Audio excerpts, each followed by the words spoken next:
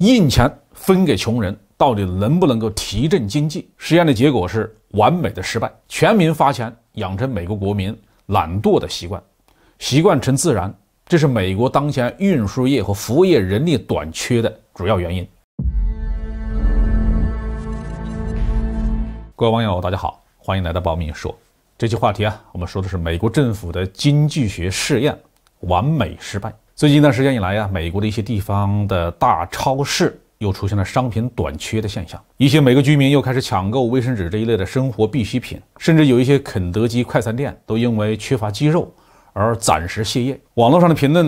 两极分化，一些美籍华人迫不及待的发视频、发照片、发文章，证明他们那个地方并没有出现这种现象，他们的生活仍然是岁月静好。而国内的某些自媒体有大肆的渲染美国的经济面临崩溃，企业大批倒闭，民众生活困难。当然这两种都是比较极端的解读，都不准确。但是每个局部地区出现生活物资短缺是客观的，但问题并不是出在生产环节，而是出在物流环节。按照中国的标准，美国的新冠疫情仍然十分严重，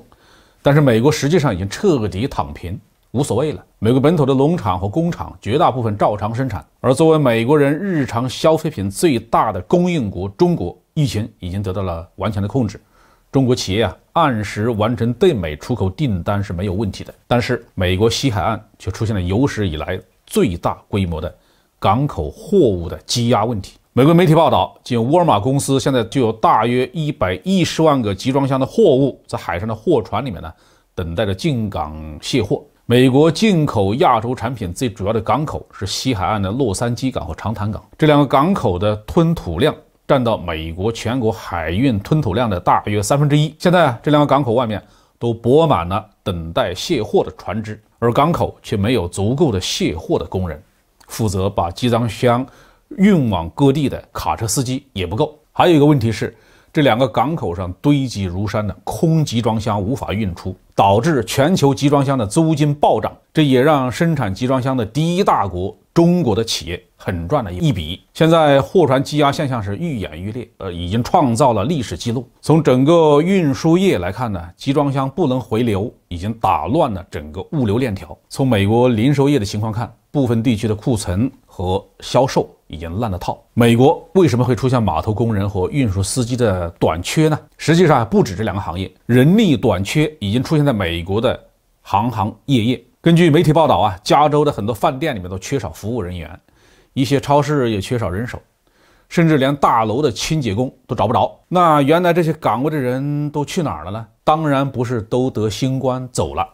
但也确实和新冠疫情有关。从去年到今年美国政府多次为全民发放生活补贴，凡是生活受到疫情影响的人都有资格领取，每人每月的补贴高达1-2千美元。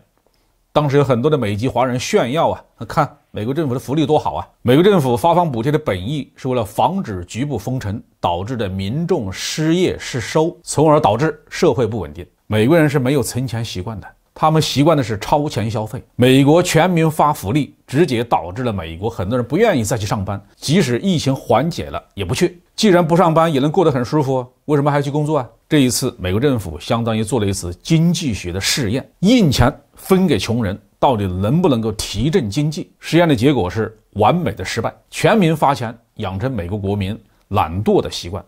习惯成自然，这是美国当前运输业和服务业人力短缺的主要原因。不只是美国底层的民众不愿意去上班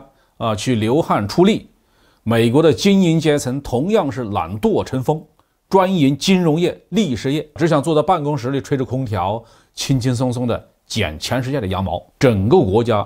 实力呈现，如今整体上陷入了靠印钱和发国债来维持运转的这么一个陷阱。有良善的百姓，国家一定是大度宽容；民众穷凶极恶，国家一定是侵略诚信。日本就是这样的国家，所以原子弹下无冤魂。美国就是这样的国家，所以它强盛的国运不可持久。今天的美国，党争恶斗不死不休，族群撕裂全国蔓延，经济问题是积重难返，军火集团掏空国库。在新冠疫情的夹攻之下，美国的综合实力是全线下落。面对这种不利的局面，美国的领导阶层不是去深刻检讨反思自己战略上的失误，反而继续恃强用武，去同中俄2个大国同时作对，这不是作死是什么呢？好，这期话题就说到这里。